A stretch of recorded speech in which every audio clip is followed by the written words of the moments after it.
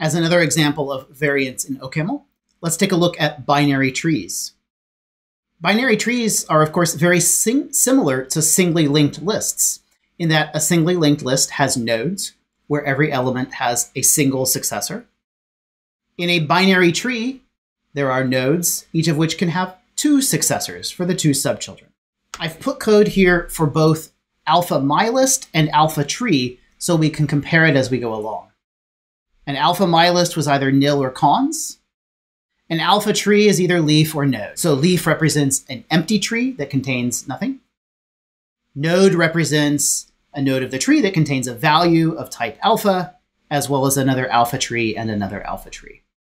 So it's really just up to renaming all of the identifiers in it. The same definition as alpha mylist, but with this final little piece tacked on of a second child of the node, whereas the list only had a single child of the node.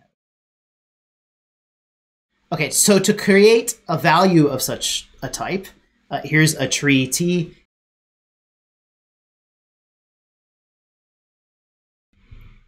Here's a picture of the tree we are creating.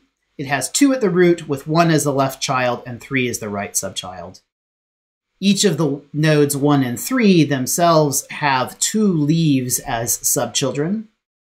Often we won't even bother to draw the leaves when we draw pictures of trees like this because they're uninteresting, they don't contain any data, there's really nothing to be done with them. So we'll typically leave them out. What if you wanted to take the size of a tree, which is to say the number of nodes in it? Well, the code would look a lot like the code that you would write for getting the size of a list.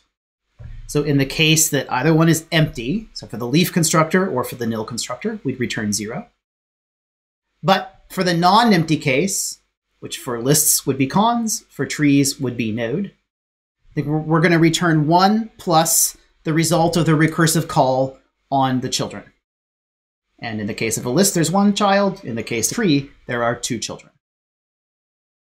What if you wanted to sum up all the elements of a list or a tree? Well, for a list, you'd return the head plus the sum of the tail, if the list is non-empty. For a tree, you would return the value at the node plus the result of the recursive call on each of the subchildren. So once again, it's really pretty much the same code.